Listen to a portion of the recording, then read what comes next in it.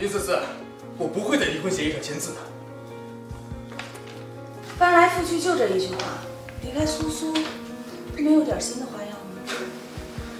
你不就是想让我一无所有，一败涂地吗？我偏不要你得逞。没和我结婚以前，不一样也什么都没有。你现在只是回到了从前，要有平常心吗？44，能不能再给我一次机会？都这样了，你还好意思说这样的话？你要今年要不是因为你，我们夫妻怎么会反目成仇？傅言，傅言宽，你如果现在在离婚协议书上签字的话，我还送你一套公寓。如果等到法庭相见，那可就真的什么都没有。一套公寓就想给我打发，休想！我告诉你们，就算是打官司，我也要给你们打个3轮，让你们没办法在一起。你最近都不上网吗？打开新闻热搜第1条，严宽，你个狗杂种，长得丑也就算了，竟然连老婆的闺蜜都勾搭，你这种人适合当太监。你可不是我说的，是广大网友们说的。你现在可是当代很火的城市人。我傅衍宽仪表堂堂，是他们狗眼看人低。你撒泡尿照照自己，没有镜子，有尿。你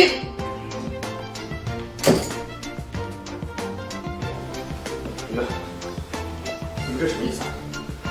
各位叔伯们知道以前被你愚弄，因为你经营不当，所以亏了钱，现在来找你报仇。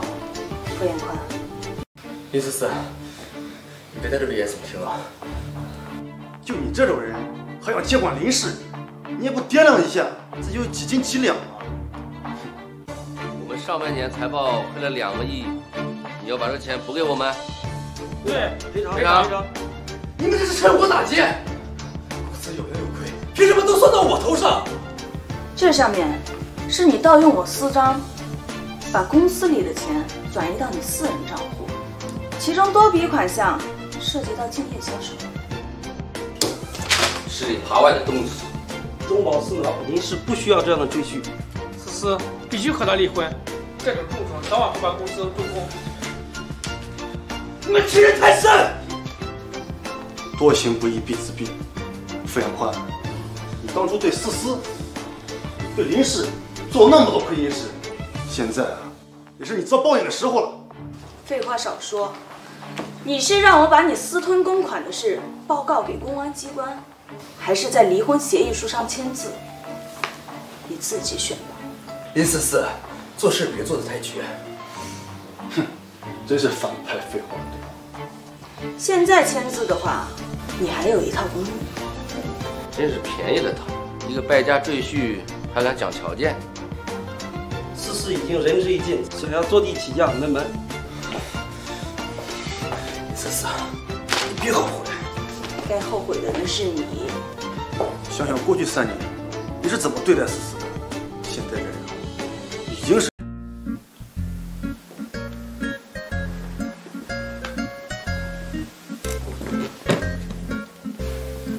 你看我干什么？你现在单身了，也就是说，我可以正式追求你了，对吗？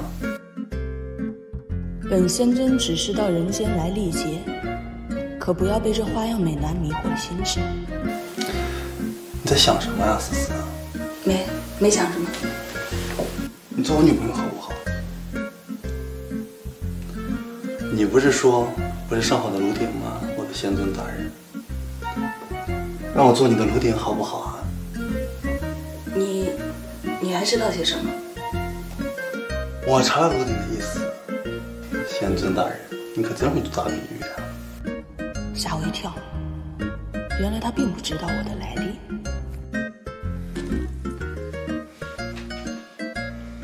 怎么办？我没有办法抗拒这样强烈的阳刚之气。可是这样下去，我的清修，我目前法术不稳，要不先吸饱了阳刚之气再说。你要干嘛？当然是要做卢鼎该做的事情啊。不行，本仙尊。调皮，我的仙尊大人，我可是你的卢鼎啊！难道本尊今日？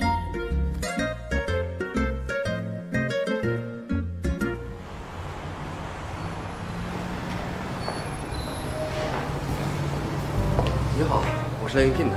好，坐沙发上等一下。好。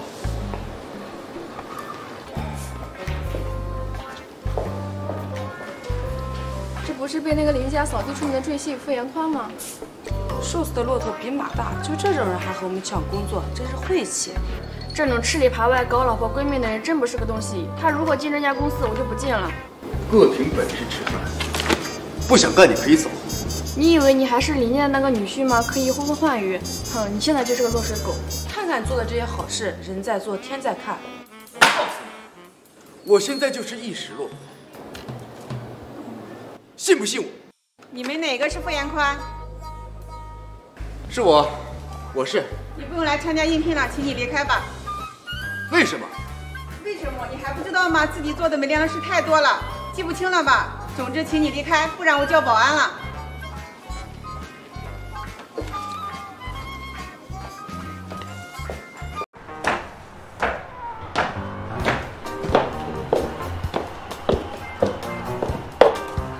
陆小姐再见，欢迎下次光临。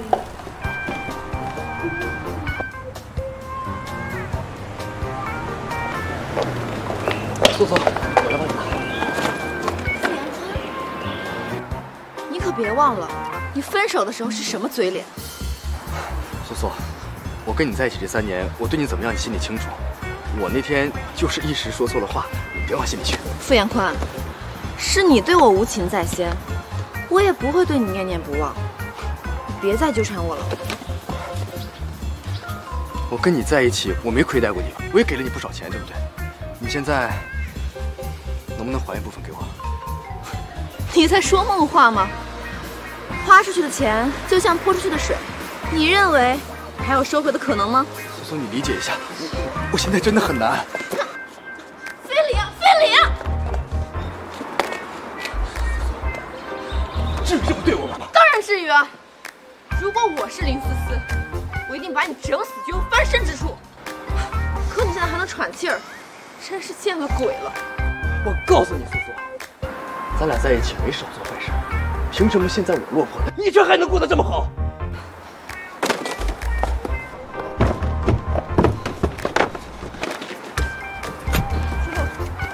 走，苏苏，你帮帮我，你再帮我一次，苏苏，你帮帮我，苏苏，再帮我一次。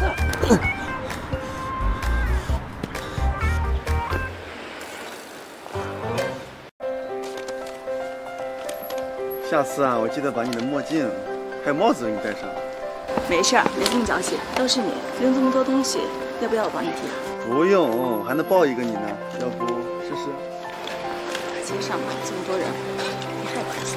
谁昨天晚上叫我亲人哥哥的？就该谁害臊。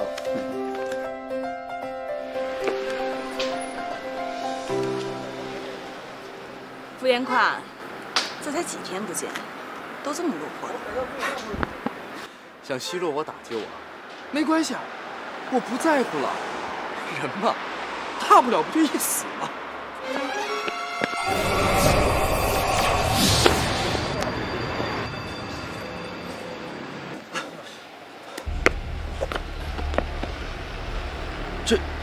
这是怎么回事？你为什么要救我？救你一命，是为了不想见死不救。你虽然可恶，但也不是无药可救，这得看你自己的选择。说吧，你要做什么？杀害你父母的真相，知道什么就说什么。好，我承认是我设计的你父母，但是那也都是苏苏撺掇的。说重点。苏苏当时的计划是，先把你关起来折磨，然后再制造出你父母出车祸死了，等过一段时间，就公布出你因为丧失双亲抑郁而亡的消息。也只有这样，林氏集团的所有财产我才能顺位继承。你们真是好算计啊！其实，我也都是被苏苏勾引的。我以为3年前救我的是他，所以才对他言听计从。思思，我要是知道3年前救我的是你的话，我们之间就没这么多误会了。别拿3年前说事，你如果真的为思思好，就没有解不开的误会。你对思思啊，一直都是利用。你还知道些什么？我当时安排的人确实是办了事，但是半路汽车不知道被什么力量给逼停了，是另外一伙人上来杀了你父母的。你怀疑是苏苏？是，除了他，没人知道我的计划，更何况谁还会再安排一场车祸？你怎么证明你说的是真的？苏苏也会这样指认你啊？就凭现在落魄的是我，而苏苏她却还过着更好的生活。你嫉妒苏苏？他是说，苏苏离开他能过得更好，说明背后有另外的建树。这是给你的报酬，希望你说的能够配得上这些报酬，不然我全部都会拿回来。好，好。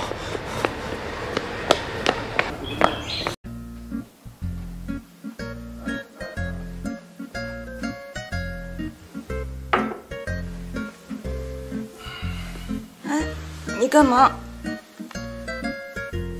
我当然是伺候老婆了。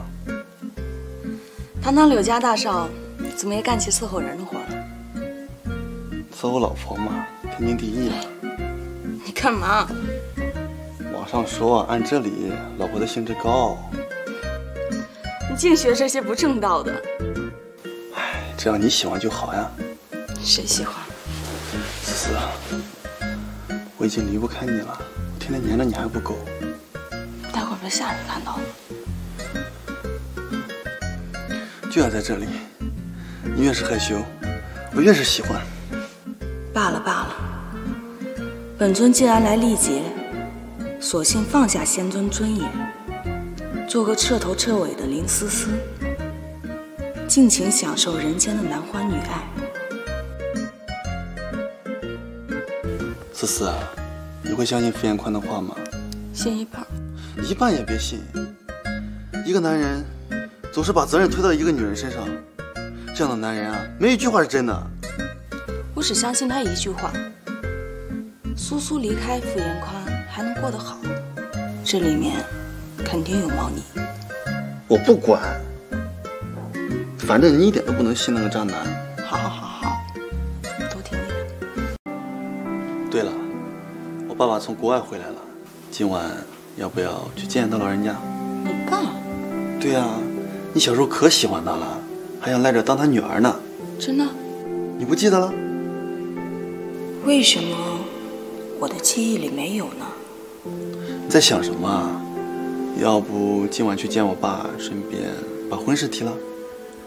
婚事？哎，我不是催婚的意思，我吧，就是怕有一天你发现我不够好，不爱我了。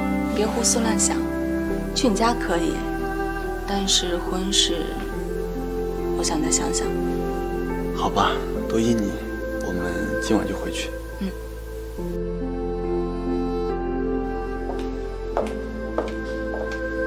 爸，今天啊，我把思思带来了。为什么看到这个人我会很紧张？伯父你好。哎，思思啊，好久没来玩了，看到你一切都好，我也就放心了。我之前有什么不好吗？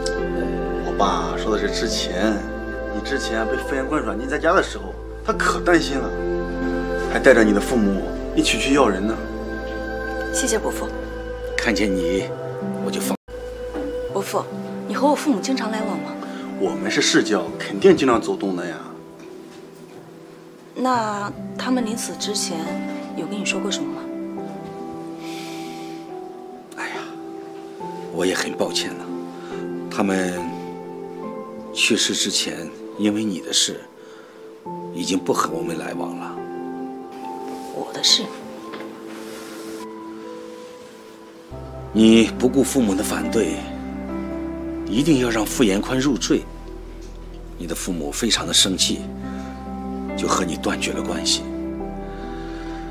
又怕我们这些老朋友笑话，所以啊，连我们也不搭理了。原来是这样。其实你的父母和你不是真心的断绝关系，只是口头上说说。当得知你被傅延宽软禁，他们的头发都急白了。子欲养而亲不待，以前是我太恋爱脑了，是我对不起他们。不过，我肯定会为他们报仇的。报仇？他们不是死于意外吗？不是意外，是蓄意谋杀。你是怎么知道的呀？我当时就在现场，只是我没能救得了他们，还被苏苏和傅延宽抓了回去。我已经查到了一些线索，在不久我会给他们报仇的。你查到了什么线索？哎，爸，思思啊，每次一来你就问个不停。你先让她吃个橘子，再慢慢说。思思说话你不要插嘴。好好好，人家不知道的，还以为我是奸的，思思才是你亲生的呢。到底是怎么回事？我也不知道啊。当时傅延宽把林思思折磨得半死，我也不知道为什么他会突然出现在车祸现场。他亲眼看到他的父母死在了他的身边，我根本就没料到他还有能力跑出去。那你事后为什么不告诉我？刘老爷子，你可别忘了，我们只约定借傅延宽的手，除掉林家的2个老东西，可没提林思思的事儿。哼，还有一件事，你要说实话。好。林思思和柳青言现在到底是什么关系？你还不知道吗？你儿子喜欢他这么多年，现在他如愿以偿了。你说什么？再说一遍。我说你儿子柳青言在和林思思谈恋爱啊。刘老爷子，我们2个联手合作，只是为了利益而哼，已。才断奶的小娃娃也配跟我讲条件？你可别忘了，你手里挥霍的钱可是我给的。我告诉你，林思思现在可不是好惹的。如果让她知道你是杀她父母的真正凶手，遭殃的人可就是你。你敢？你要敢透露半点儿，你就别想看到明天早上的太阳。站住！还有一笔交易